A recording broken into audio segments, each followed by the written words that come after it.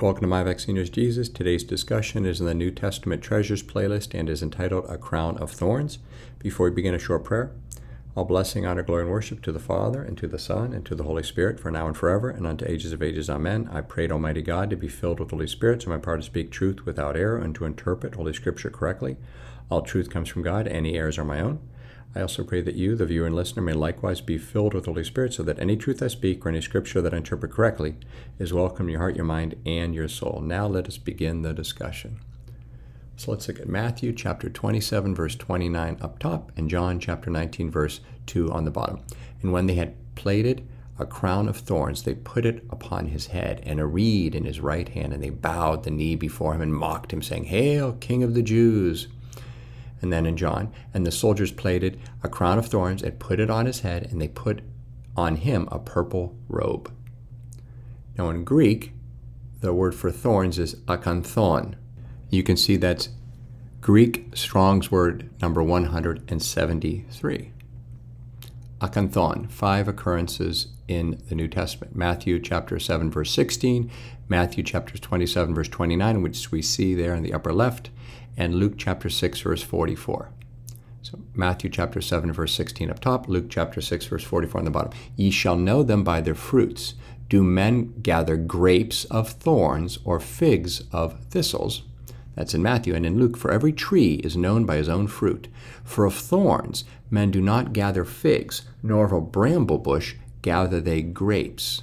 Now what's interesting about at least the grape references, Genesis chapter 49, verse 11. This is probably a great prophecy of the Messiah to come, the Shiloh to come, who's going to be the house of Judah. Start in verse 10. I'm going to look at verse 11 here. Binding his foal unto the vine, and his ass's colt unto the choice vine. Obviously, that makes you think of Zechariah chapter 9, verse 9, and Lord Jesus' triumphal entry into Jerusalem on Palm Sunday. He washed his garments in wine, and his clothes in the blood of grapes. So again, grapes are connected to wine. Wine is connected to the blood of Lord Jesus, right? And so the grapes have that sort of a spiritual reference. Thorns, as you see, have a spiritual reference of sin and wickedness, right? So that's interesting there. What's even more interesting is if you look at Genesis chapter 3, verse 18. This is after Adam and Eve ate of the fruit of the tree of the knowledge of good and evil. And right after eating of it, when their eyes were opened and they realized they had sinned and were ashamed, they made aprons of fig leaves. Later, when there's curses on the woman, there's curses on the serpent, and then there's curses on the man, Adam, and the earth. And let's pick it up at Genesis 3:18. Thorns also and thistles shall it, the land, the earth, bring forth to thee because of sin, and thou shalt eat the herb of the field. And there's the Greek Septuagint in the middle, and then there's the Greek of Matthew 7:16 below. And look, thorns, akanthas, akanthon. Thistles, by the way, tribolus, tribolon. Pretty interesting. And notice the fruit that's mentioned in Matthew 7:16 is figs. And again, if you eat the fruit of a tree of knowledge of good and evil, and afterwards your eyes are opened, you realize you sinned, you're ashamed, and then you make fig leaves, doesn't it suggest that possibly that fruit you ate was figs? Pretty cool stuff indeed. Hebrews chapter 6, verse 8. But that which beareth thorns and briars is rejected, and is nigh unto cursing, whose end is to be burned. Notice, thorns, briars are rejected, are a curse, and their end will be burning. We got Luke chapter 8, verse 7, and we got John chapter 19, verse 2 that's on the bottom over there on the left. So let's look at Luke chapter 8. We're going to look at verses 4 through 8 here, which includes verse 7. And when much people were gathered together and were come to him out of every city, he spake by a parable. A sower went out to sow his seed, and as he sowed, some fell by the wayside, and it was trodden down, and the fowls of the air devoured it. And some fell upon a rock, and as soon as it was sprung up, it withered away because it lacked moisture. And here's verse 7. And some fell among thorns, and the thorns sprang up with it and choked it. And other fell in good ground and sprang up and bare fruit an hundredfold. And when he had said these things, he cried, He that hath ears to hear, let him hear. I wonder what he means by that. There's verse 7. There's the akanthon, but notice That's the first thorns. The second thorns is akanthe, same Greek Strong's word. Akanthe, 3 occurrences in Scripture: Matthew chapter 13, verse 7, Mark chapter 4, verse 7, and Luke chapter 8, verse 7. If you look at Matthew and Mark, they're the same account of the sower here. Continuing, Luke chapter 8, now we got verses 11 through 15. Now the parable is this. This is when he's describing what the parable means to his disciples. The seed is the word of God. Those by the wayside are they that hear, then cometh the devil, and taketh away the word out of their hearts, lest they should believe and be saved. They on the rock are they, which, when they hear, receive the word with joy. And these have no root, which for a while believe, and in time of temptation fall away. Verse 14, and that which fell among thorns are they which, when they have heard, go forth and are choked with cares and riches and pleasures of this life, and bring no fruit to perfection. Kind of carnal things, sinful things. But that on the good ground are they which, in an honest and good heart, having heard the word, keep it, and bring forth fruit with patience. So in verse 14, the thorns is akanthas, same Greek Strong's word.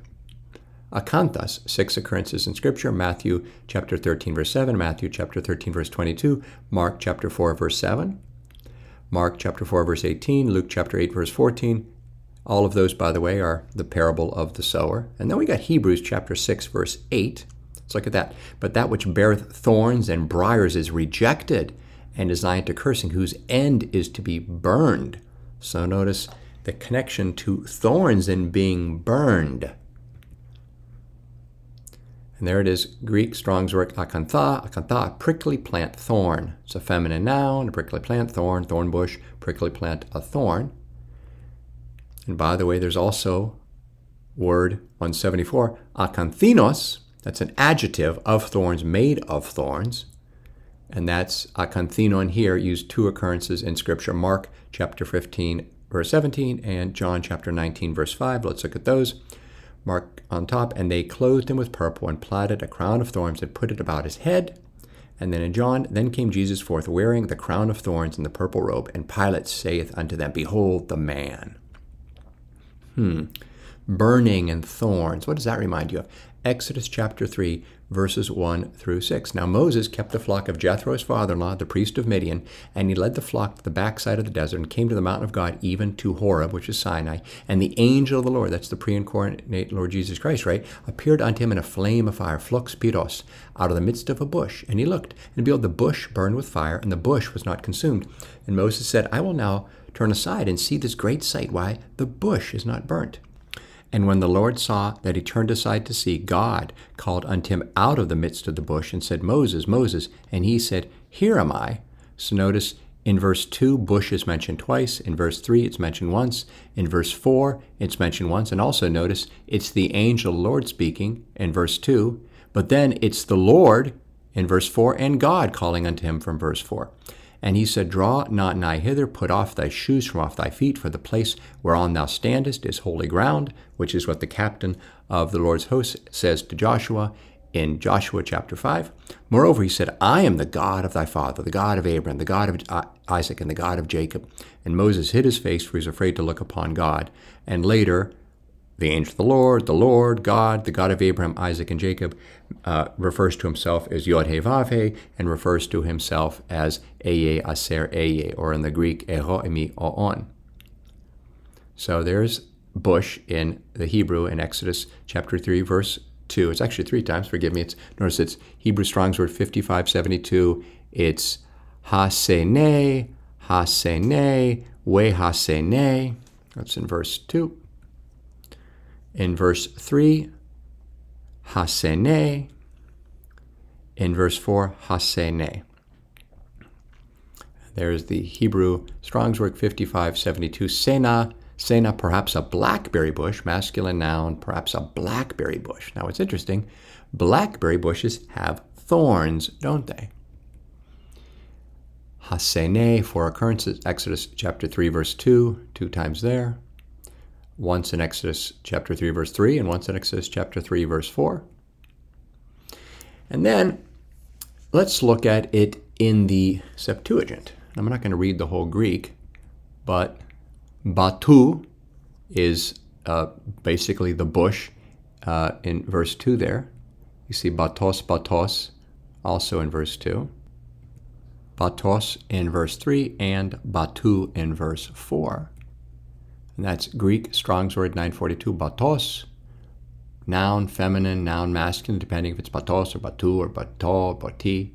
A bramble bush, a thorn bush, or a bramble, bush, a briar shrub, a bramble. Oh, that's a thorn bush. Isn't that interesting? So the burning bush was a thorn bush, and it continued to burn. The fire would not go out. And we know that thorns is what Jesus is crowned with, and that represents sin, doesn't it? So the sin will keep burning and burning and burning. Batu, 4 occurrences in the New Testament: Mark chapter 12, verse 26, Luke chapter 6, verse 44.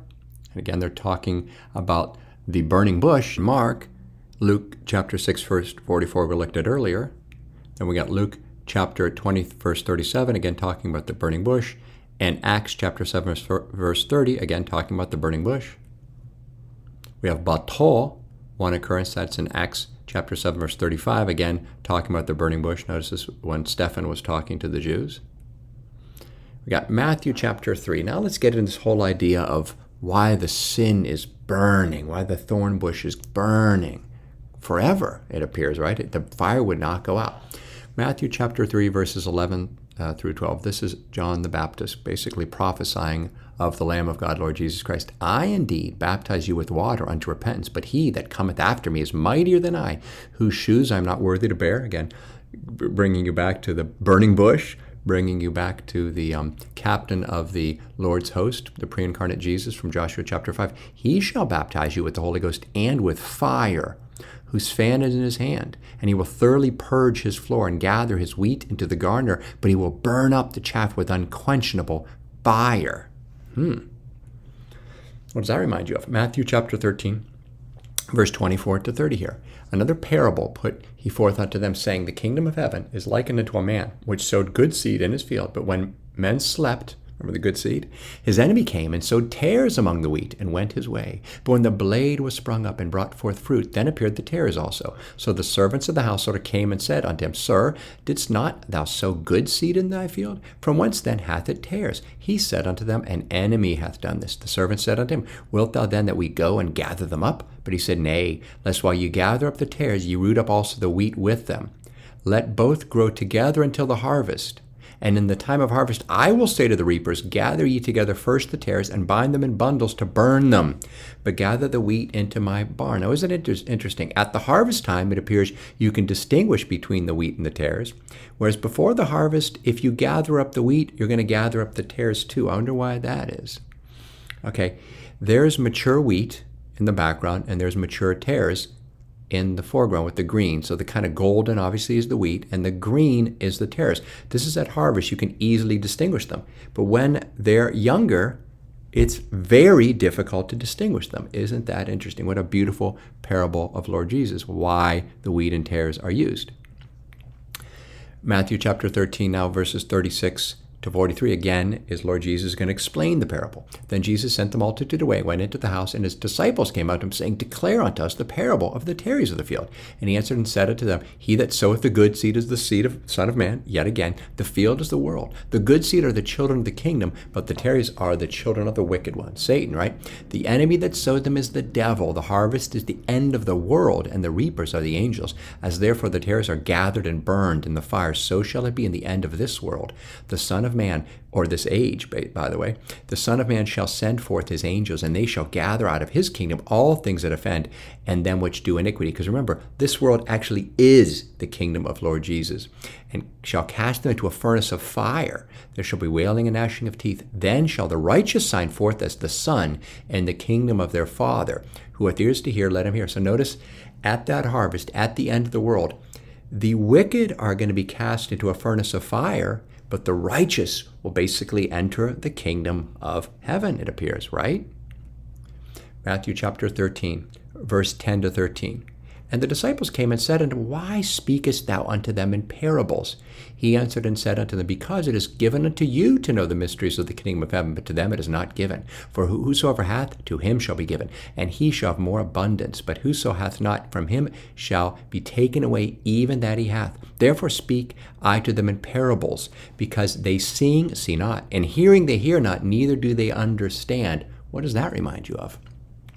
Matthew chapter 13, verses 14 through 17 here. And in them is fulfilled the prophecy of Isaiah, who is going to explain it, which saith, By hearing ye shall hear, and shall not understand, and seeing ye shall see, and shall not perceive. For this people's heart is waxed gross, and their ears are dull of hearing, and their eyes they have closed, lest at any time they should see with their eyes, and hear with their ears, and should understand with their heart, and should be converted, and I should heal them. But blessed are your eyes, for they see, and your ears, for they hear. For verily I say unto you, that many prophets and righteous men have desired to see those things which ye see, and have not seen them, and to hear those things which you hear, and have not heard them. Let's look at that in Isaiah chapter 6, verses 1 through 4 here. In the year that King Uzziah died, I, the prophet Isaiah, saw also the Lord, right, Adonai, but it's referring to Yod-Heh-Vav-Heh, you'll see, sitting upon a throne, high and lifted up, and his train filled the temple. Above it stood the seraphims. Each one had 6 wings.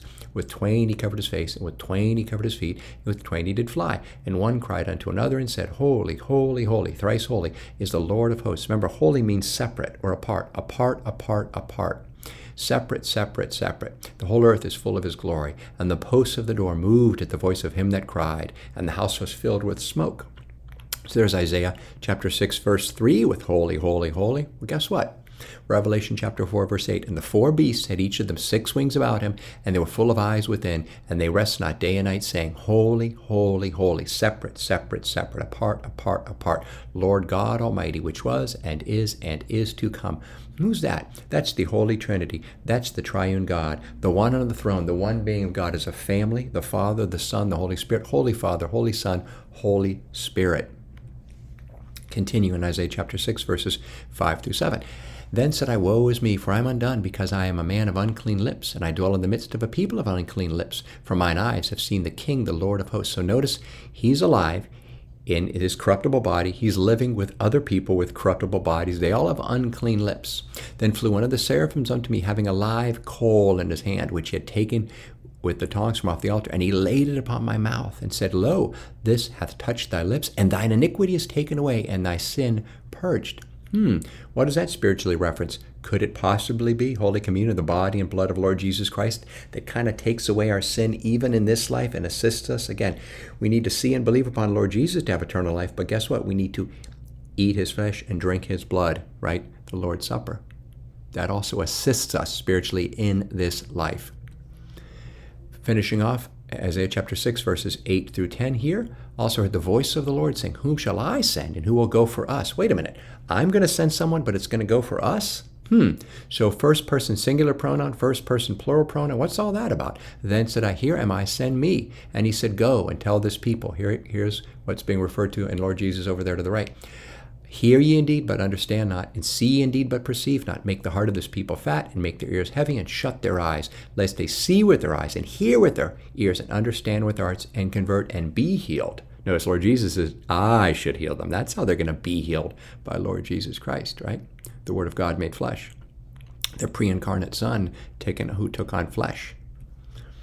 John chapter 12 here. So if you notice in Isaiah chapter 6, we see Lord God on the throne. We have the holy, holy, holy reference. We have the who shall I send, will go for us. Look at John chapter 12. By the way, it also spoke of his glory there, didn't it? Verses 37 to 41. But though he had done, obviously referring to Lord Jesus, so many miracles before them, yet they believed not on him, that the saying of Isaiah the prophet might be fulfilled, which he spake, Lord, who hath believed our report, and to whom hath the arm of the Lord been revealed? That's Isaiah chapter 53. Therefore they could not believe, because that Isaiah said again, here's Isaiah chapter 6, he hath blinded their ears and hardened their heart, that they should not see with their eyes, nor understand with their heart, and be converted, and I should heal them. These things said Isaiah when he saw his glory and spake of him. Who's referring to? Lord Jesus. Well, wait a minute. Isaiah chapter 6, there was one being on the throne, right? Yeah. It was the Adonai, right? Yeah. It was Yod-Heh-Vav-Heh, right? Yeah.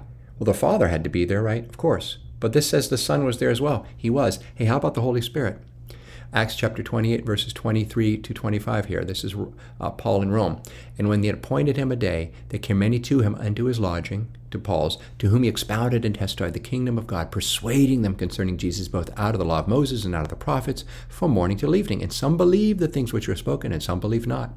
And when they agreed not among themselves, they departed.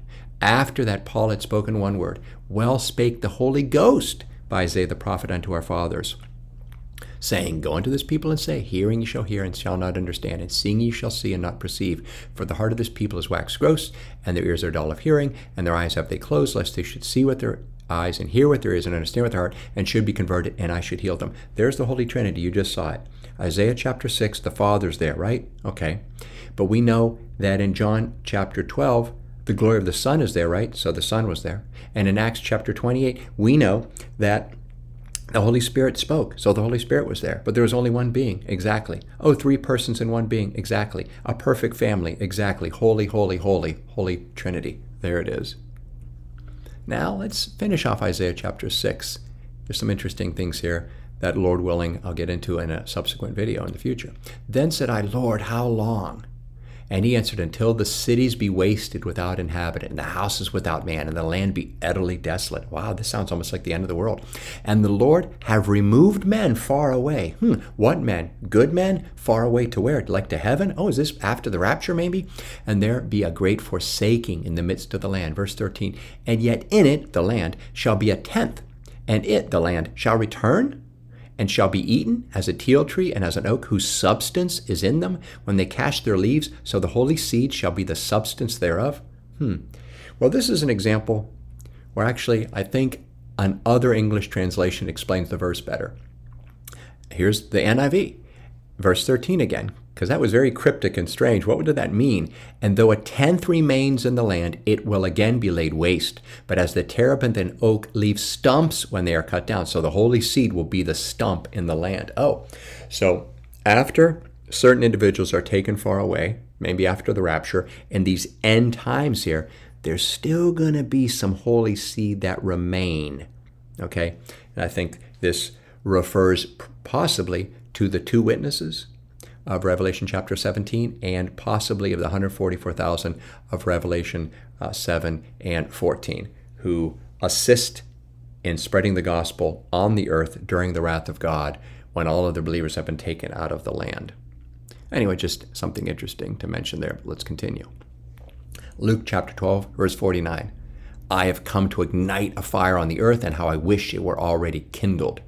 Again, I like this rendering better than the King James here. The King James, says the same thing, but it's a little harder to understand what Lord Jesus is saying.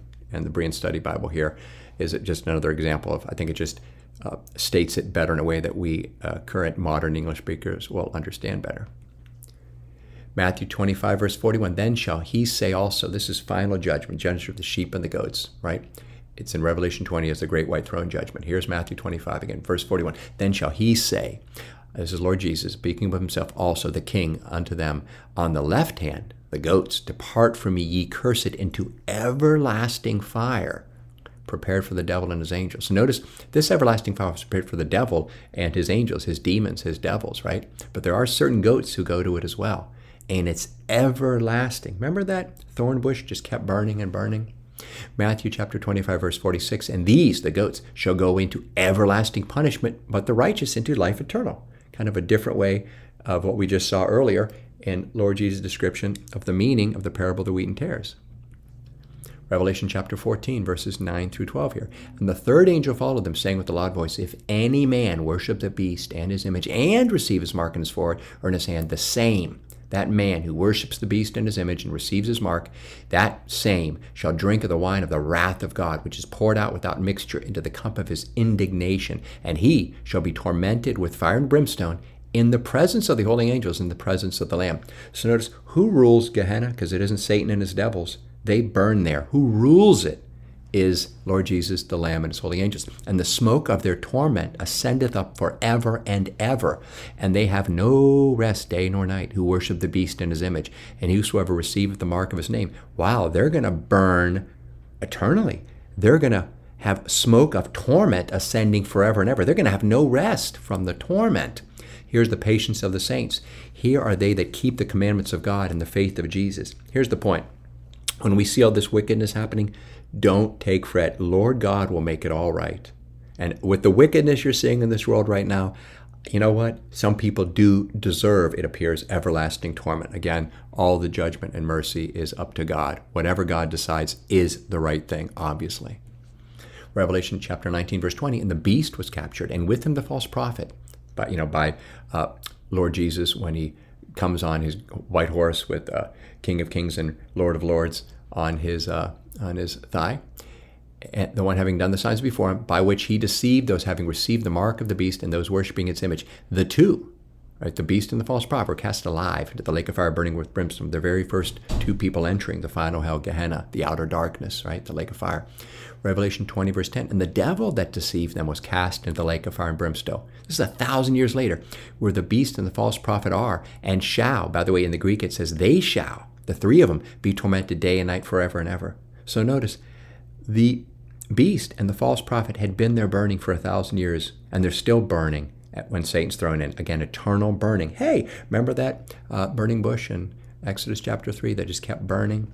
Revelation 20, verse 14, and death and hell were cast into the lake of fire. This is the second death. Verse 15, and whosoever was not found written in the book of life was cast into the lake of fire.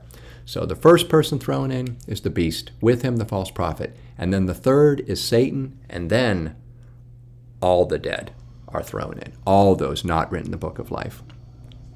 Revelation 20, verse 11. Let's go a little early. And I saw a great white throne, and him that sat on it, Lord Jesus, from whose face the earth and the heaven fled away, and there was found no place for them. Wait a minute. If the earth, the physical dimension, and the heaven, the spiritual dimension, flee from the face of Lord Jesus, and there's found no place for them, it sounds like they're destroyed. Hebrews chapter 1, verses 10 through 12. This is the Father speaking to the Son. And thou, Lord, in the beginning hast laid the foundation of the earth, and the heavens are the work of thine hands, proving Lord Jesus is the creator and no tool. The Father is calling him Lord, Kyrios, which is how the Greeks would refer to Yod He Vav He anyway. And he's also stating that the Son's hands created the heavens and earth. They shall perish, but thou remainest, and they all shall wax old as doth a garment, speaking of the heavens and earth, and as a vesture shalt thou fold them up, and they shall be changed. But thou art the same, and thy years shall not fail. So notice, it's Lord Jesus who created them, and it's Lord Jesus who's going to destroy them.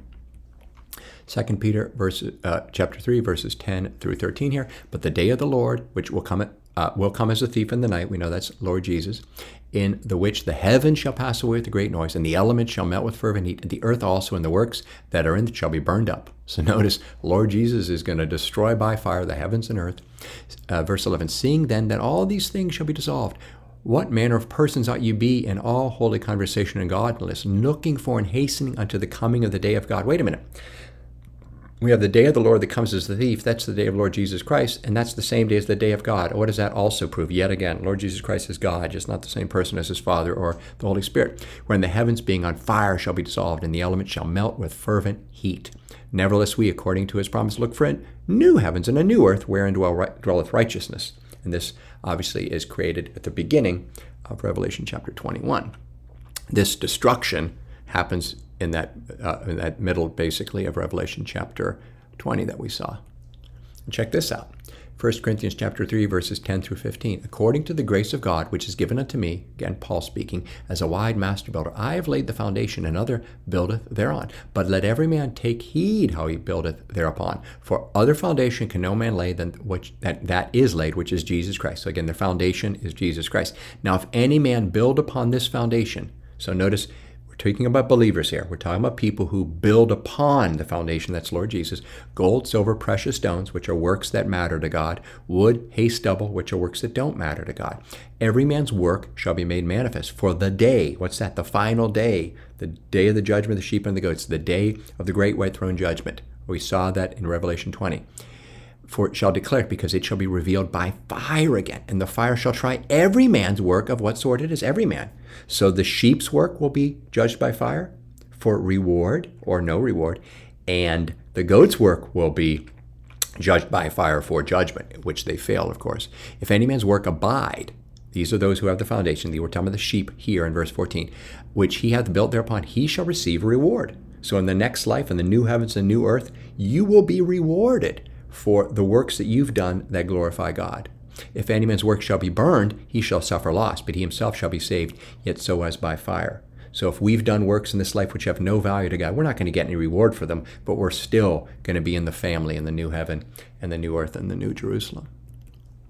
Matthew chapter 16, verse 27. How do we know all of that's Lord Jesus Christ on that throne, right? Is it enough that he teaches us in Matthew 25 it's him? Well, we got more. Matthew 16, verse 27, for the Son of Man shall come in the glory of his Father with his angels, and then he shall reward every man according to his works. So we'll be rewarded for good works with reward, and they'll be rewarded for whatever works, right? Because if they're judged, it doesn't matter what good things you've done. If you don't see and believe upon Lord Jesus, if you don't accept the Holy Spirit, if you don't accept that gift of eternal life, you will be in Gehenna, which is eternal burning, just like that burning bush kept burning and burning and burning. John chapter 5, verse 22, for the Father judgeth no man, but hath committed all judgment unto the Son. Yet again, I love this because look at the next verse, that all men should honor the Son, even as they honor the Father, just as they honor the Father. The same as how they honor the Father, identical to how they honor the Father.